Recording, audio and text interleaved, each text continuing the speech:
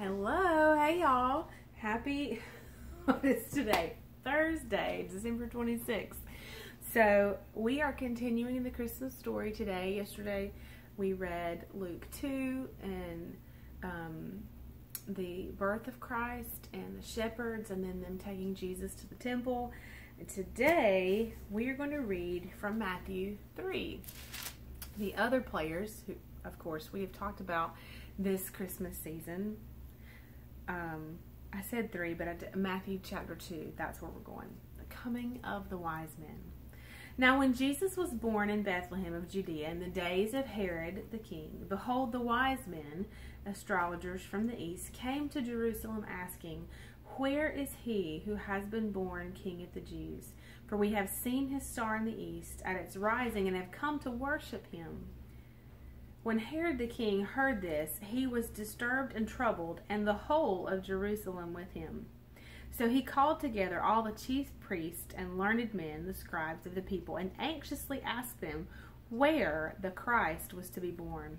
And they replied to him, in Bethlehem of Judea, for so it is written by the prophet, and you, Bethlehem, in the land of Judah, you are not in any way least or insignificant among the chief cities of Judah. For from you shall come a ruler, a leader who will govern and shepherd my people Israel.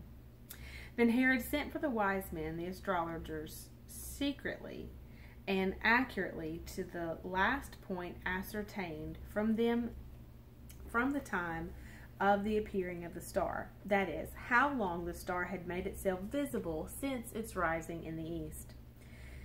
Then he sent them to Bethlehem, saying, go, search for the child carefully and diligently, and when you have found him, bring me word that I too may come and worship him. And when they had listened to the king, they went their way, and behold, the star which had been seen in the east in its rising went before them until it came and stood over the place where the young child was. When they saw the star, they were thrilled with ecstatic joy. And on going into the house, they saw the child with Mary his mother, and they fell down and worshipped him. Then, opening their treasure bags, they presented to him gifts, gold, frankincense, and myrrh. And receiving an answer to their asking, they were divinely instructed and warned in a dream not to go back to Herod, so they departed to their own country by another way.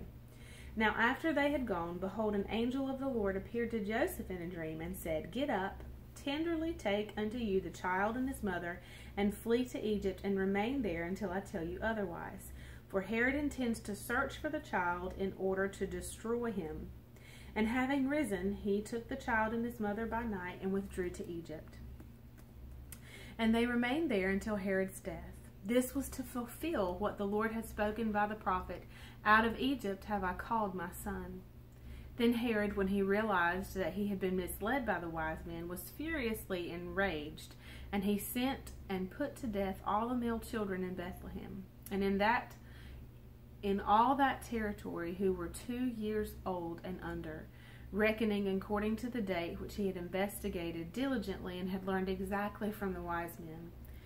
Then was fulfilled what was spoken by the prophet Jeremiah. A voice was heard in Ramah, wailing and loud lamentation, Rachel weeping for her children. She refused to be comforted because they were no more. But when Herod died, behold, an angel of the Lord appeared in a dream to Joseph in Egypt, and said, rise, tenderly take unto you the child and his mother, and go to the land of Israel. For those who sought the child's life are dead. Then he awoke and arose, and tenderly took the child and his mother, and they came to the land of Israel. But because he heard that Archelaus was ruling over Judea in the place of his father Herod, he was afraid to go there, and being divinely warned in a dream, he withdrew to the region of Galilee.